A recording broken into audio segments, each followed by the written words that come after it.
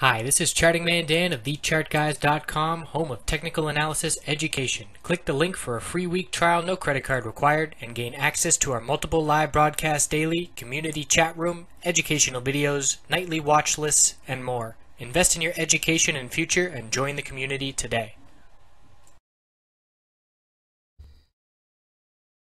Hey everybody, looking at the biotech sector heading into next week, the second week of October. Looking at the daily and weekly time frames, XBI, IBB, and LABD. So XBI and LABU charts are very similar, so we'll just look at XBI here. And we had a very clear bullish uptrend, and then we started to pull back, and it was on increasing bearish volume. The bulls held up and held this middle Bollinger Band support for 4 days in a row. We rejected from the 10-day moving average resistance and then saw a lot of weakness. And of course, we need to be aware of what the overall S&P 500 is doing, as there is often a strong correlation between the two.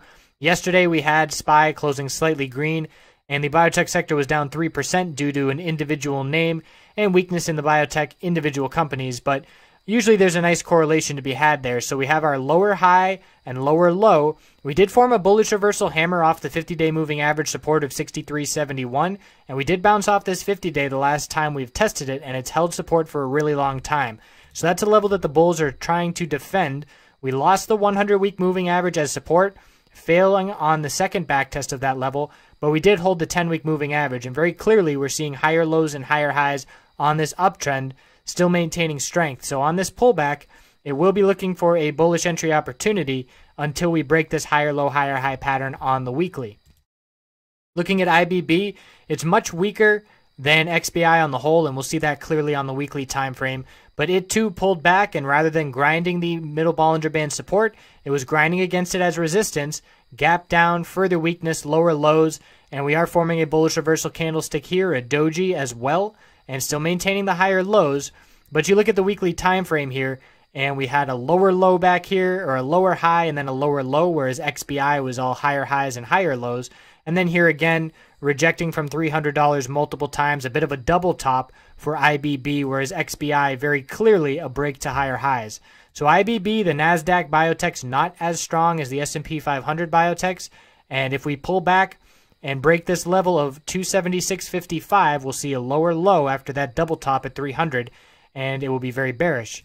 So LABD, inverse and a bear of the biotech sector, is seeing a higher low and a higher high, but an upper wick of profit taking today.